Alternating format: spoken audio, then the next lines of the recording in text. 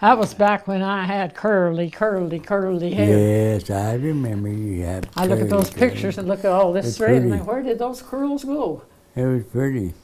The first time L.C. Solis danced with Betty, he knew she was the girl he'd marry. And then this was our wedding.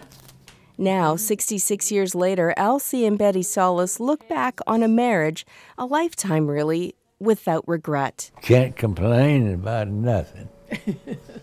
Really, if I did, I'd be a fool. L.C. is 89 years old. He's dying. He has stage 4 heart failure. His breathing is labored.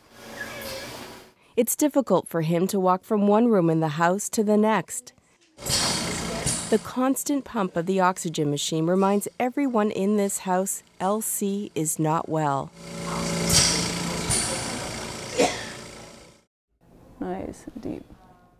Congestive heart failure, L.C.'s condition, is one of the most common reasons people over 65 are hospitalized.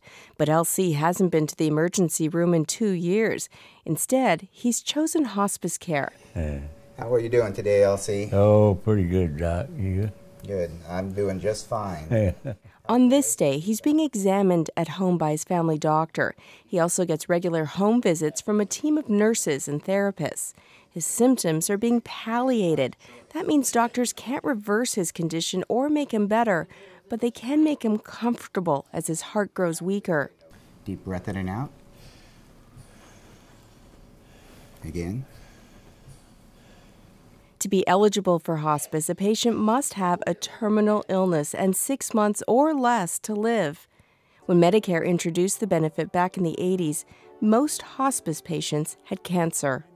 Today, the most common conditions are those that make predicting death difficult. Susie Johnson is the vice president of Sharp Hospice. A patient with a chronic medical condition, debility and decline, dementia, heart failure, end-stage kidney disease, things that are medical, pulmonary disease, Parkinson's, go on and on. Their trajectory is different. It's a slope that takes time and a lot of time. And then they begin to decline, boom, boom, boom, boom, like this.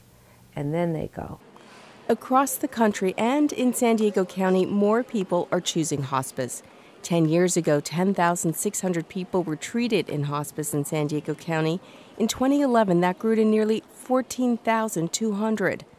While the majority of people in hospice die within the first month, there are a growing number who live past 6 months.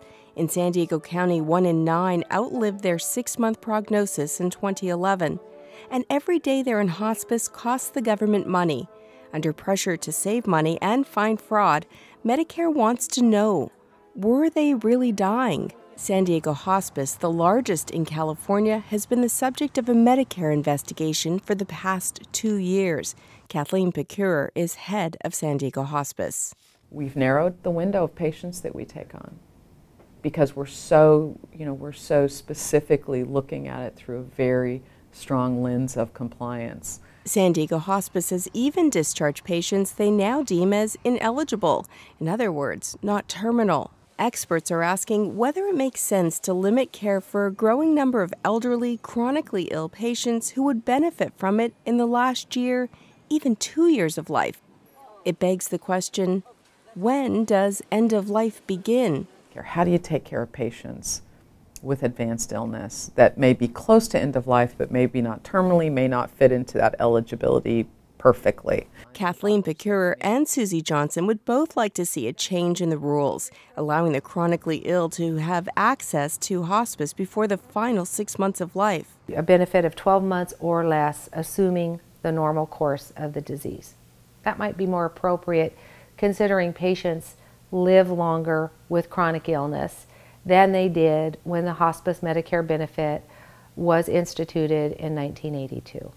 LC has been receiving hospice care for about 13 months. Hey, like I asked you once before, how long you think I got?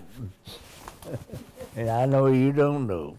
I will tell you the same thing I said. If I had 100 people in your situation, some would be here for many months, and some would be here just for a few days. Yeah.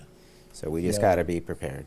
Elsie is allowed to continue hospice care because his condition continues to get worse and his prognosis hasn't changed. He can't go much farther with much more fluid, and his heart's going to fail. He is getting every last breath out of life that his body will give him. And I think he's waiting to turn 90 years old the 2nd of April. He's going to be old. I don't think I'll be here. Well, we don't know. You've surprised us so far. We just Well, have Doc no idea. don't think I'll be here either. Well, he doesn't know. He's guessing just like we are.